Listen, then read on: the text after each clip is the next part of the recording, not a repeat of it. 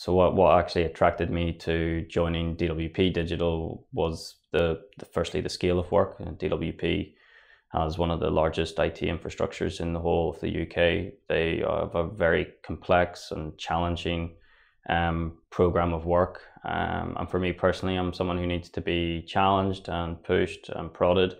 And working somewhere in a consultancy didn't really appeal to me. Not having responsibility for delivery, and I think it's the DWP's kind of relevance within public society and the relevance of their program of work, which really drove me to work here.